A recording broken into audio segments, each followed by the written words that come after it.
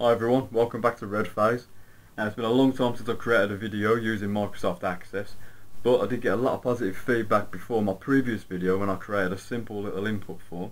But today I'm going to show you how you can manipulate that data and show the data between two date ranges. So for example, my scenario is I want this report to show me all the deliveries I've made between two delivery dates. So for example, I'm going to show you exactly how it goes. I've got a button here which says date report. When I click it, it comes up with start date. I type in the start date of when it wants me to show me the deliveries up until the end date, and it will show me all the customers, all the quantities between those two range of dates. Nice and easy, nice and simple, and this really isn't going to take you very long. So I'm going to open up a blank little database and I'm going to show you exactly how I did that.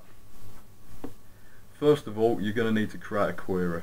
So in your ribbon, if you go to the Create tab and then go to Query Wizard, I'm going to keep it simple because this isn't exactly advanced and you don't want to make it any more complicated than it is.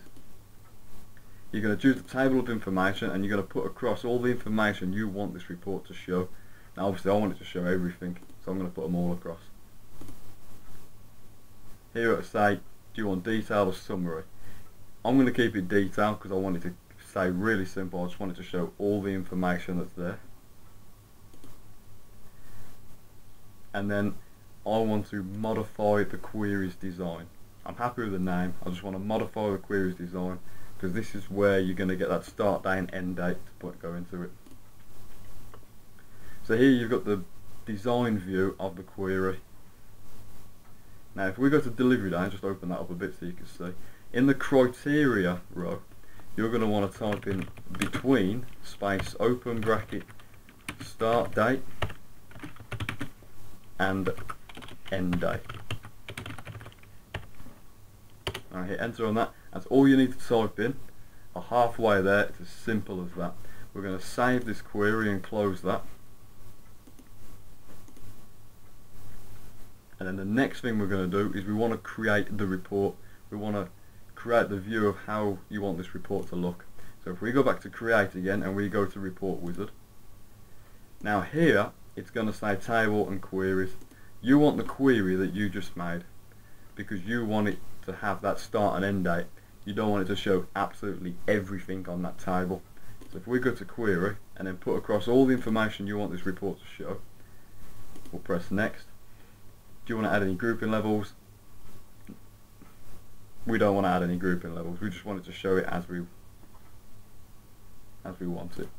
So if we press next, do you want to filter this in any particular way?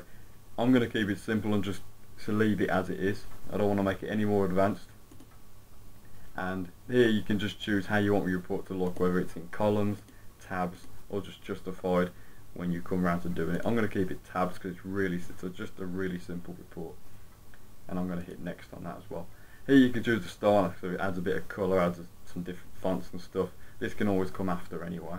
So if we hit next on that, and then what we're going to do is we're just going to modify the report design just to see how it looks, and we're going to finish that. So here you've got your title and the header. These are the headers for the information that's going to show, and this is where the information is going to tab down to right to the bottom of the page until it has to flick onto another page. So that is basically all we want. Here you can modify it to exactly how you want it to look, change colours, whatever. So we're just going to save this and close it. Now obviously I had a button to do this. So on this home screen that I've got here, I'm just going to go into the design view and I'm just going to choose button and drag a button onto the page. Here you'll get your button wizard come up. All you want it to do basically is report operations and open report. Now you're going to want to find your report that you've just made. Mine's called delivery table query because it's running off a query, so I want to keep it simple for myself. And then all I want it to say is date report. Hit next on that. This is here you can call the button a name. This is usually for Visual Basic purposes if you want to go that far into it, but I'm keeping it simple. I'm just going to keep it as Command 4,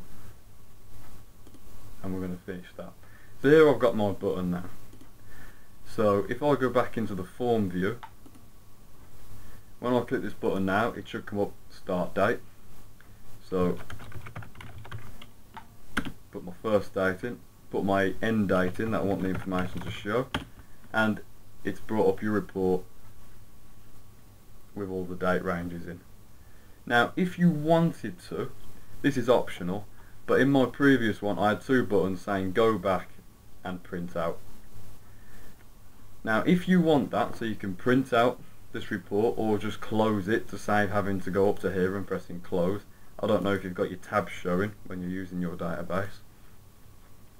It's really easy, but if we just go back to the report onto design view, all we need to do is just drag a couple of buttons on. However, the button wizard won't show up on a report. So this is when the Visual Basic side of it does show. So this is going to be my close report button. And basically, when you've got this close report, when you've got it highlighted rather, you've got the property sheet on the right. If you haven't, you can find it in the design tab under tools where property sheet is, and it will just go up. So here, on click, if you go to event procedure and you press then the three dots, it will open the Visual Basic side of Access. Here you've got the command 11, which is the name of the button, which we've seen earlier. And all I'm going to do is do cmd dot close. That way, when I press that button, all it's going to do is close that tab. It's as simple as that. So if we just close that and close the Visual Basic, that should now be on there. And if we put another button on for the printout, again, you won't get the button wizard come up.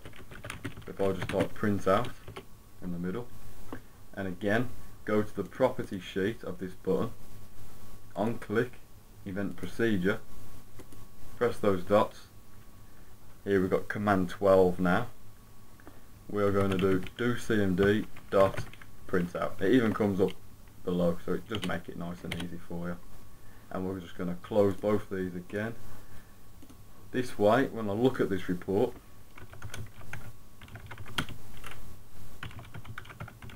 if I want to print it out, when I press that, it will just go straight to the printer, whatever your default printer is on your computer. And if you press close report, it'll just close. This is coming up because I didn't save it, but it will just close and go back to the previous tab that you've got open. And that's it. That is how you create a date report, showing a report between two sets of dates. If there's anything else I can help you with, just leave a comment in the bottom or send me a message. Don't forget to subscribe and like the video. I'm hoping to do a few more for you at a later date. Thanks for watching.